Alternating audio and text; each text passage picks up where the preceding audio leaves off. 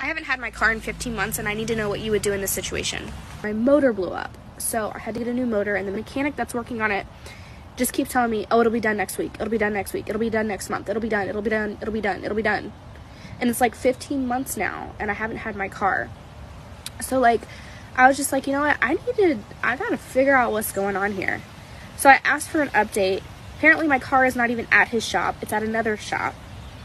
I called the shop. The shop says, we don't have any indication, like, your car is not here. I'm like, what do you mean my car is not there? So it's at some other shop that I don't even know where my car is at this point. I have no idea where my car is. It's been 15 months. I asked for an itemized bill of what has been done to the car already, including the cost of the motor.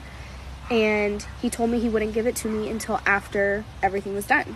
And I'm like, this is I don't understand. So I went up to the shop. They wouldn't give me an itemized bill. They called the mechanic who's working on my car. I heard everything he said on the phone. Like, totally just, he definitely did not know that I could hear what he said. And I'm trying really hard not to expose this mechanic because it is somebody that is related to me by marriage, and I'm trying to be respectful. However, on the other end of the shit stick, I have to take care of me, and I have to make sure that I'm not getting screwed over. And it sounds to me like